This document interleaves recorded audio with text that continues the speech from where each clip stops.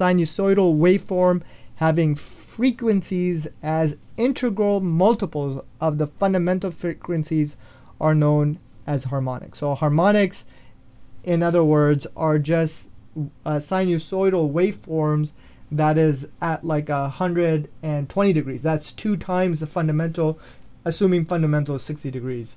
Or 3 times 60 degrees is 180 degrees. So these, frequencies at a multiple of the fundamental, usually 60 degrees, right? Multiples of a fundamental are called harmonics. Light nonlinear loads, switching device, etc. are the main causes of harmonics in power systems, which lead to malfunctioning of controlling devices, losses in equipment, additional noise. So we talked about this before. It's the non-linear nature of the loads that causes this harmonic sinusoidal waveform, right? That's just considered as noise.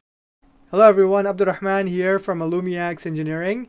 To learn more and to continue sharpening your technical skills, please subscribe to this YouTube channel, GeneralPAC by AllumiaX, or visit our website at allumiax.com/learn.